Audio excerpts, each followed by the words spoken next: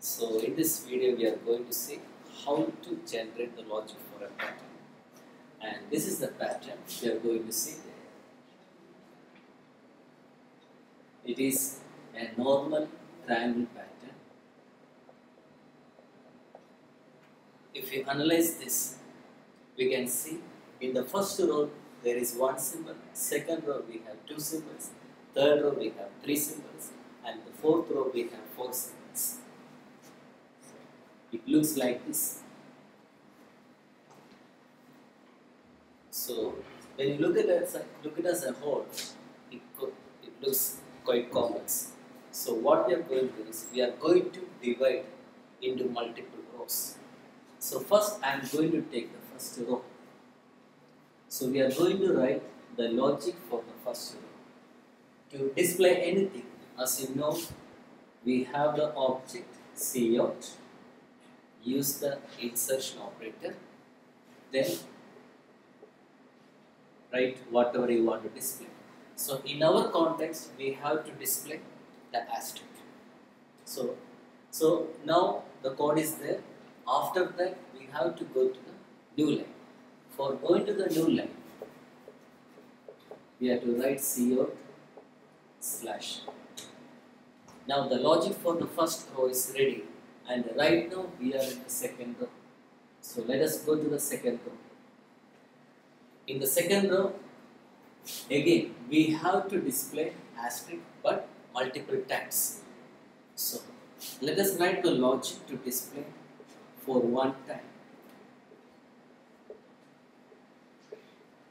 Now this statement should be executed two times. So as you know that if the same statement to be repeated, it should be in a looping context. So I am putting a loop here, while loop, some condition, we will see the condition later. So now I am going to introduce a variable I equals 0. It is only for the iteration purpose, and every time I am incrementing this I value. So in the first iteration, I is 0, we are displaying, we will be getting the first asterisk, then I is incremented, then again the condition must be satisfied, only then once again the second asterisk will be coming. Now we have to stop it. So now again the I value will be incremented, I value becomes 2. So at that time it should come out. So we can say that I less than 2. So now the two symbols are generated from this logic. After that, again we have to go to the new line. For going to the new line, outside the while loop, we have to say that cout slash. So now we are in the third row. Now we need to write the logic for the third row. So to write the logic for the third row, again we have to display asterisk several times. As you know, to display asterisk one time, just write cout asterisk. Now this should be executed 3 times. So I am putting a while loop,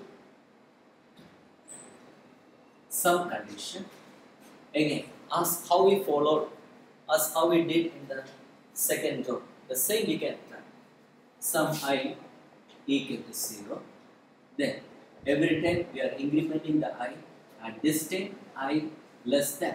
How many times? It is 0, 1, 2. So I less than 3. So once the entire thing is displayed, we have to go to the new line. Cout slash. Now we have the logic for the first row, logic for the second row, logic for the third row, and finally now we are in the fourth row. For the fourth row, again display asterisk 4 times as how we did in the earlier steps. So again we need a while loop, initialize starting with I as 0, every time I plus plus, then I less than 4. Then after that, again go to the new line.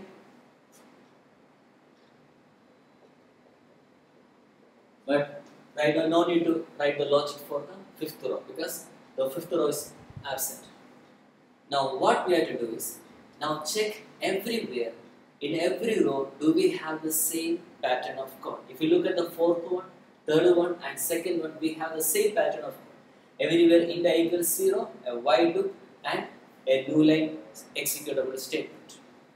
So here, in the first row, we don't have the similar pattern. So bring the similar pattern for the first row also. So if I put a while loop, how the things will change. So here also I will write I equals 0 and every time I must be incremented. So we have to write I plus plus here. So cout asterisk I plus plus. Then outside the while loop we have the new line. And here it should execute only once. So while I less than 1. So now what we have to do is, see, we have specific logic for individual row. Now we have to extract the generic logic. To extract the generic logic from all of these, find out what are the things similar. Everywhere we have I equals 0. Everywhere we have a while loop,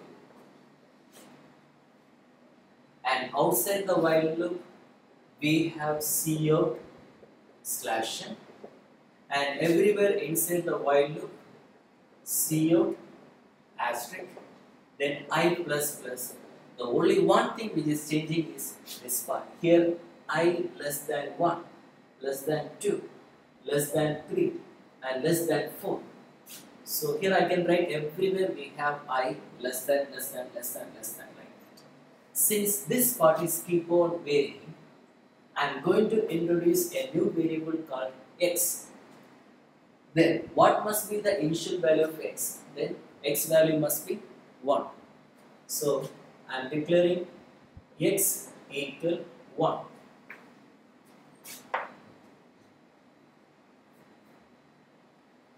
X as 1.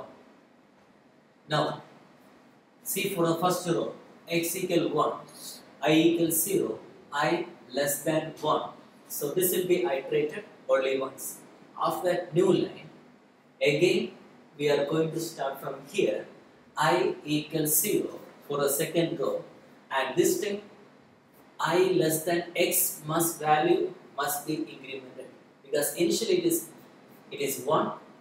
So before going to the next pass, we have to say that plus plus. Now look at this code. Second row, again. Third row, again. So every time you can see that the whole set of code is repeated. So if we have one statement or multiple set of statements to be repeated, we have to put that whole block in another loop. So only this part is not repeated, only from I equals 0 to x plus plus. So put this in another while loop or a for loop. Now, how long it should be iterated? It should be iterated here 1, 2, 3, 4.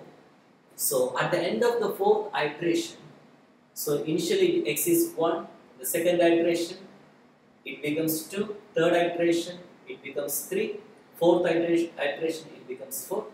Then when it becomes 5, we have to terminate. So for that we can say that x less than 5. So this is the logic for this triangle pattern. Hope that you understood. Thank you for watching.